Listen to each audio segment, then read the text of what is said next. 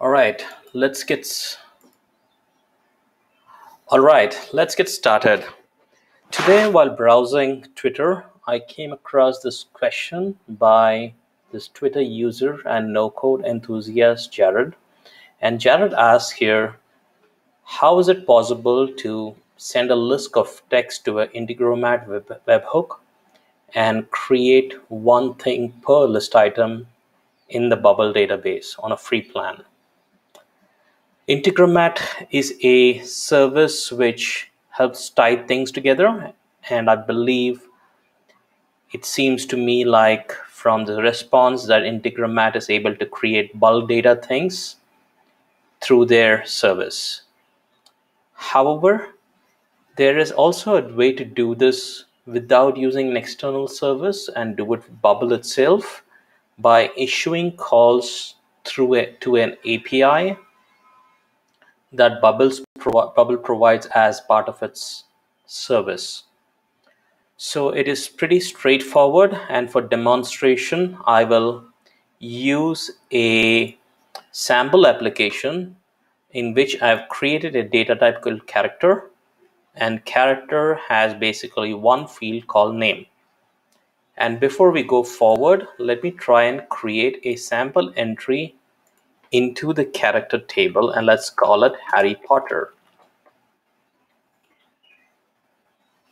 Next, to be able to access the API for any Bubble application, you need to go to settings and then the API tab, and you need to enable data APIs for the data collection, or in Bubble that's called the data things, to be accessible through an API.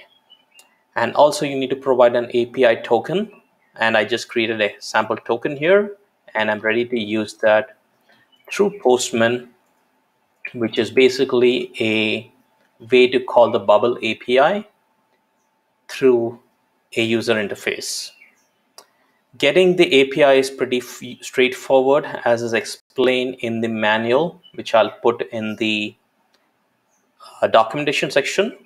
And here basically we are calling my application, the test version of it, followed by API version, followed by the object, which is in this case called a character. Before I go forward with creating an application, let me try and test out getting the data, which is basically the sample data that I just entered for this particular thing called character, and that's Harry Potter. Issuing this is through a GET request, and the only setting that is required here is the authorization, which is done through a bearer token, and the token is entered into this field in Postman.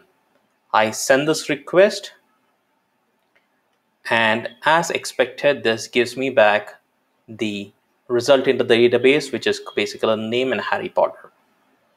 Now let's look at issuing bulk requests to the bulk creation API for new things. And that is again very straightforward. You basically, when you send data, you send data through a post request with all the required data, and you're calling the same URL with /bulk at the end of it to basically let Bubble know that you want to create multiple things. And here I'll use most of the data, as you can see here, is default creations of the collection. Only name is the one which has been created by the user, and therefore you can just use the body with raw format as a plain text and provide the list of items that you want to provide separated by a new line, and click send. When you click send, the data goes over to Bubble as a bulk request, and you have success messages for each of these items.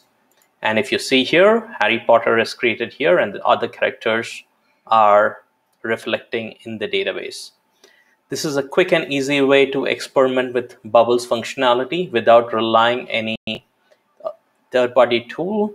But however, it is very effective, in my opinion, to learn the functionality that Bubble equips the user with in order to be able to make the most of the platform, which is, in my opinion, fantastic. It's a fantastic no-code tool and gives you a lot of power to create real functional applications through Bubble.